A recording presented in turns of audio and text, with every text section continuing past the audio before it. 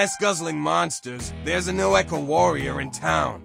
And it's not your average run-of-the-mill epic. Enter the Quadvelo, the four-wheeled marvel designed to bridge the gap between eco-consciousness and the need for something more substantial than your grandma's bicycle. Crafted by the brainiacs at Eurocircuits, this single-seater Velomobile is like the love child of a sleek sports car and a pedal-powered dream. Picture yourself cruising down the street in a powder-coated 7075 aluminum alloy frame, enclosed in a fiberglass body that's tougher than your New Year's resolutions.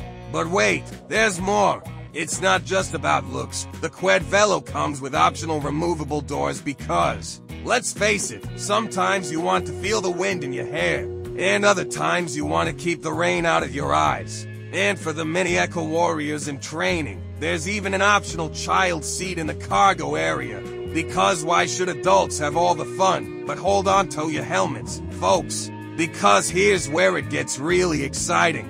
A 9-speed rear-derailleur drivetrain with a motor that packs a punch, delivering 112 Newton-meters of torque, because who doesn't love a little extra oomph? And fear not, dear viewers, for this marvel of engineering can hit a top speed of 25 kilometers per hour, all while keeping you eco-friendly and fabulous. And don't worry about running out of juice halfway through your adventure. One charge of the 48 volts, 17Ah lithium battery will reportedly take you up to 75 kilometers. Need more? Just opt for a second battery and double that figure, because why settle for anything less? Measuring in at 250 centimeters long, 84 centimeters wide, and 133 centimeters high, this bad boy can carry a maximum load of 200 kilograms, which means you can bring along all your essentials for the ride, and then some.